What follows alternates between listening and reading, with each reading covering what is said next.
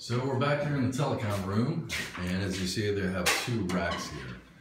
A couple things to point out: we have the grounds in place, and we have the cables punched down. These are again shielded jacks, so they're a little bit more difficult to work with. As you can see, they've all have the ID markers on them because, in theory, what you can do is pop them out if you need to service them. So we're gonna remove some of the Velcros in here, and we have here a blueprint. Once we're done painting they're done painting, they're gonna put this here.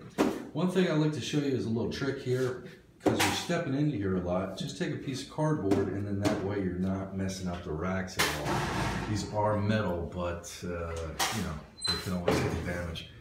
We have a cable tray here, and we're just going to be cleaning this up a little bit. There's your bus bar, ground, and here's the second guy. So again, you got the grounds with shielded jacks. You want to make sure they're always grounded into the patch panel. Your fluke test will get destroyed on that. So a lot of times we just have documentation. We'll have all the keys, we'll have everything else. It goes into here.